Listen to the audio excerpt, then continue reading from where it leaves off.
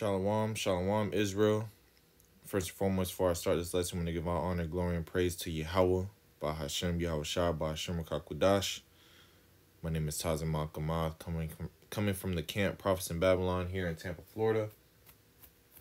I want to give double honors to the elders and apostles of Great Millstone that teach the truth and rule well. All right, peace and salutation to the whole fillet that scatter abroad. Okay, as you can see, I have this post. It says, I swear Vezo says the boss is the person with the most understanding and not jewelry. And I just want to name this lesson, knowledge is power. Okay? But not just ordinary power. Ordinary knowledge, but knowledge of Yahweh Shem Yahushua, man. Okay? So we're gonna play this video, and this is on this is an interview from $1 million worth of game. Okay, so this is an interview with $1 million worth of game. Is what two Jake men, and they interview different I guess influencers or rappers, but they interviewed I Swear Vizzo, and we're gonna listen to what he say. You a real, you gonna show a different way. You feel what I'm saying? Like a lot of niggas think a boss is the nigga with the jury on. A boss is the nigga with the most understanding. That's the definition of a real boss. Absolutely. You feel what I'm saying? Talk heavy. I like that, young. So if you can understand, and you a boss. Right. You don't understand, you a goofy one. You know what Absolutely. I'm saying? Everybody done shot, bro. Ain't nobody tougher than the next. Let's play it again. You a real, you gonna show a different way. You feel what I'm saying? Like a lot of niggas think a boss is the nigga with the jury on. A boss is the nigga with the most understanding. That's the definition of a real boss. Absolutely. You feel what I'm saying? Talk heavy. I like that, young. So if you can understand, and you a boss. Right. You don't understand, you a goofy one. You know what I'm saying? Absolutely. Everybody done shot, bro. Ain't nobody tougher than the next. And what he's saying, hey, most with man with the knowledge, understanding is a boss, and best believe Yahweh Shem Yahushua is going to make us men bosses of this earth. All right, we're gonna be judges of this earth. Or Lord willing, we be those elect men. We're gonna be bosses. We're gonna be joint heirs with Yahweh Shai. We're gonna be judging angels. We're gonna be judging the earth. We're gonna be making things right. All right, that's why in Isaiah 13 and 11, let's grab it. Oh, Isaiah 13 and 12, and it says, I will make a man more precious than fine gold, even a man than the golden wedge of Ophir. Look, it's not no ordinary man. You're not gonna see this man more precious than fine gold. Yeah, he might have a little bit, a dab, a grain of knowledge, but it's not the knowledge of Yahweh Shem Yahushua. Not the knowledge that's going to keep you stable. Not the knowledge that's going to keep you sane in that day when all hell break loose, when shit hit the fan. You know what I'm saying? It's not going to make you... That knowledge of the world is not... It's not with Yahweh Shem Yahushua, man. Because that shit not going to take you nowhere. No college degree. None of that shit is going to take you anywhere. But wisdom and knowledge of Yahweh Shem Yahushua is going to take you very far in this life. Okay, because the spirit of the earth is changing towards Yahweh Shem Yahushua. Because, hey, the king is coming back to take back what's his. So let's get it. This is Proverbs 8 and 11. All right, because it said, hey, it's not the man with the jury that makes him a boss, but the man with the most understanding. So this is Proverbs 8 and 11. For wisdom is better than rubies. Hey, for wisdom is better than rubies, and all the things that may be desired are not to be compared to it. Hey, wisdom is more precious than Rolexes, them diamond necklaces, the fucking most expensive fucking clothes. Man, all that shit is vain compared to wisdom. What you have in your mind, your wisdom and knowledge and understanding of the scriptures, the Holy Spirit is dealing with you, Ruach HaKodesh is dealing with you, and giving you knowledge and understanding and breaking down things for you, bro, nothing can be compared to that. Nothing. Because you gotta remember, this knowledge we have is very, very valuable. Very more valuable than anything. You cannot buy this truth. You cannot buy the Rikakwadash. You cannot buy this knowledge. Okay? The Lord has to literally give it to you. He has to give it to you. All right? And if your eyes and ears, if he doesn't see you fit, he's not going to give you Sophia. He's not going to give you wisdom. He's not going to give you understanding. Okay? You're just going to be a lost sheep just running wild in circles, trying to figure it out in this world, man. Oh, you know, before we was in the world, hey, we thought, hey, let's get some bread, you know, have a little lifestyle, we'd be straight. But no, the Lord took us out of that. The Lord said, no, that's not the way, brother. That's not the way, my son. Let me show you the way. Let me open your eyes and ears to this. Let me show you the path to life. Let me show you the path to immortality. Forsake all that. I'm gonna give you 100-fold. Forsake all that. I'm gonna give you your heart's desire. What? And the Lord gave us understanding. Wisdom and knowledge and understanding. Bro, you run across somebody, you open their mind, you telling them a little bit this and that.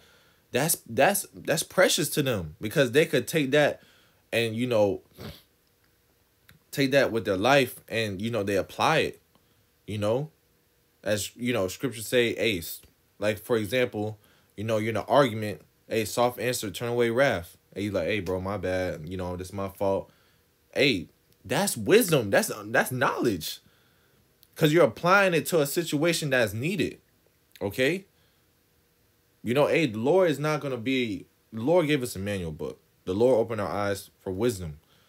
Okay? And our ears to wisdom. And what we have is more precious than rubies. More precious than the finest diamond. Okay? And it says nothing in this earth is compared to it. Okay? Nothing. All right? So let's jump to the book of Proverbs 4 and 5. Proverbs chapter 4, verse 5. And it says, get wisdom, get understanding, forget it not. Neither decline it from the words of my mouth. Forsake her not. Because, as I said, wisdom... the Greek word of wisdom is Sophia. So she's compared as to a woman. All right. It says, forsake her not, right? Forsake not wisdom. And she shall preserve thee. All right. She's going to preserve you. Love her and she shall keep thee. How you love her? You know, you dive into the scriptures, you study her.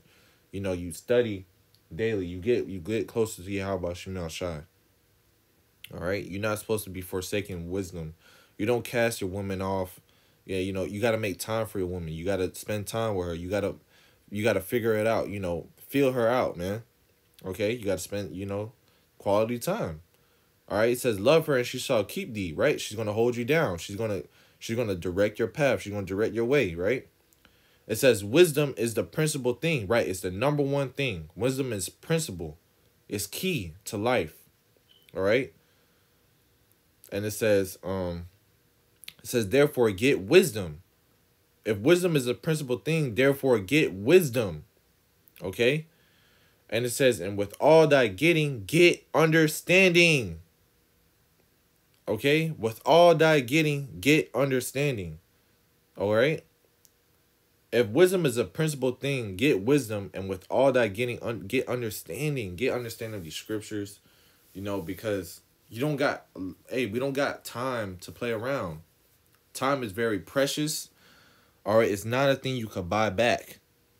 All right, so you got to use your time very wisely when the Lord gives it to you. You know, grateful every day that we wake up to be able to preach Yahweh Shem Shai's word, to study his word, and to still have the Rikakwadash. All right, to still deal with us and to have his name. You know, most importantly, his name. You know, not all these Jakes have his name, his secrets, his mysteries, but we do. Okay? We have things needed for salvation.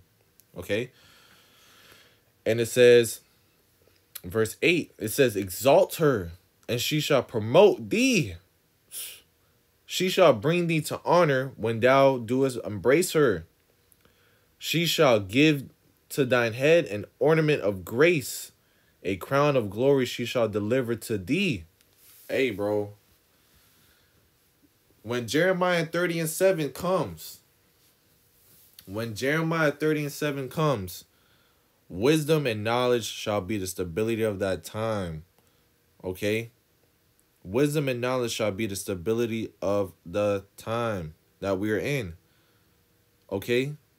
Wisdom and knowledge is going to help you stay grounded, not to get freaked out. It helps us, hey, go here. The Lord tell us go here, turn left, turn right, go into this house, stay in this house. Hey, open this fridge. Man, bro, go into this bunker. Man, look, bro. Hey, the Lord's going to be guiding us. It's going to be, because we'll be able to, because we've been dealing with Sophia. The Ruach HaKodesh is the wisdom and knowledge and understanding. It's the angels that open up your mind to that, man. Okay? So if we're abiding, into his words and, gaining wisdom, because first, to gain wisdom, you have to fear the Lord. Okay? And the more you fear the Lord, the more wisdom you're going to obtain. And the more the Lord is going to open your mind up to, different prophecies and things of that nature, or whatever it is according to your lot. Okay? So let's get this scripture. Let's actually get a what's that word? Let's just read it. So like I just had a brain fart. But this is 2 Chronicles chapter 1 verses 10. So this is King Solomon. Okay. He was asking Yahweh Shem Shai, in a dream. He was praying to Yahweh Shem Shai for what he's about to ask you. All right, it says 2 Chronicles 1:10, it says, "Give me now wisdom and knowledge that I may go out and come in before this people." Whose people? The Israelites, right? Negroes, Latinos, Native Americans. "For who can judge this thy people that is so great?" All right, because King Solomon was King David's son. And King David knew King Solomon was the Lord. Okay? And King Solomon was, the wisest man on earth. And the richest man on earth. Okay? Not only rich in wealth, but also rich in knowledge and faith. Okay? So this is 2 Chronicles 1:11. "And the Most High said to Solomon, because this was in thine heart," the mind, "thou hast not asked riches, wealth, honor, nor the life of thine enemies, neither yet hast asked long life, but hast asked wisdom and knowledge for thyself, that thou mayest judge my people, over whom I made thee king." Okay, because wisdom and knowledge do, forward to long life. Okay, because the Lord gave us, wisdom and knowledge of the scriptures. These scriptures help us live a longer life, keeping the commandments, applying his word to different situations. Hey, the Lord is not going to put anything in the book that is not needed. Everything that's in the scriptures is needed. Everything written aforetime was written for our learning. Okay? So this is, something that was written in the past that's fit for now. For us to read back and like, damn, okay, this makes sense. This makes sense in this situation.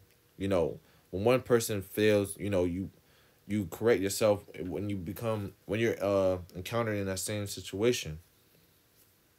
All right, and this is something we have to ask for daily. Hey, Lord, forget the riches and wealth. Bob Kushad gave me wisdom and knowledge, understanding. Show me more. Okay.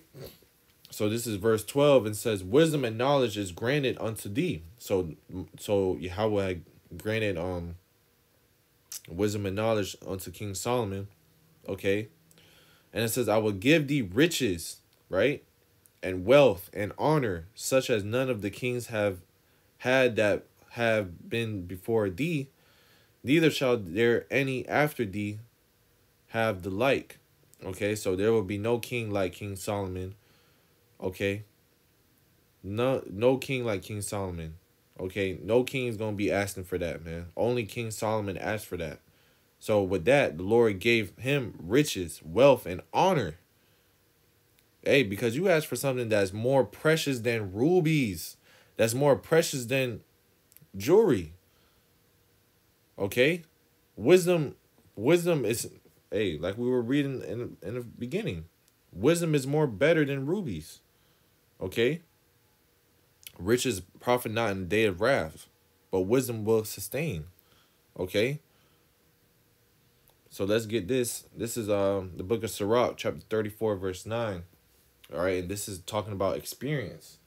All right. A man that traveled knoweth many things, and he that have much experience will declare wisdom. Okay, because if you have experience in something, you have wisdom in that subject. Okay, you want to ask a man for experience on a certain thing. All right, if you're going through a certain thing and a man has experience, he has wisdom in that situation. He has wisdom in that subject, right? It says, he that have no experience knoweth little. How are you going to take advice from a man that doesn't have wisdom in that area? Doesn't have experience in that area, right? It says, but he that have traveled is full of prudence. Right? He that have traveled is full of wisdom. Prudence is another word of wisdom. Okay? But you see, man, experience, wisdom, experience will declare wisdom. Okay? If you have much experience, you have much wisdom. You know, different situations. You have understanding. Okay? So let's play this video one more time and we'll close it. You a real, you gonna show a different way. You feel what I'm saying? Like what's that different way? That different way is, opening, Jake that's not woke to this wisdom and knowledge and understanding and planting the seed into them. Hey man, this is the way, bro. This is the way to get saved. Possibility, because you make your calling and election sure. Hey, but the more you get closer to the Lord, the more, you have a higher chance, Lord willing, we be delivered. This is more valuable than anything, right? I didn't think a boss is to do with the jury on. A boss is to do with the most understanding. That's the definition of a real boss. Absolutely. You feel what I'm saying? Talk heavy. I like that. Hey, because a real boss that has understanding is going to lead his people. A boss is a leader. Hey, then we just read in 2 Chronicles, King Solomon, our king, he was a leader. He was a boss because he had wisdom and knowledge and understanding. Okay, he asked for that to be able to lead his people. Who's going to be judging our people that is so great? We are a great people. Who's going to be a leader? You need wisdom and knowledge, understanding. And that's what King Solomon had. So if you can understand and you a boss. Right. You don't understand, you a goofy one. You know what Absolutely. I'm saying? Everybody done shot, bro. Ain't nobody tougher than the next. Right. So with that, man, Lord willing, this lesson has been edifying. Want to give our honor, glory, and praise to Yahweh, Bahashim Yahushua, Bahashim Kakudash. Till next time I say shalom.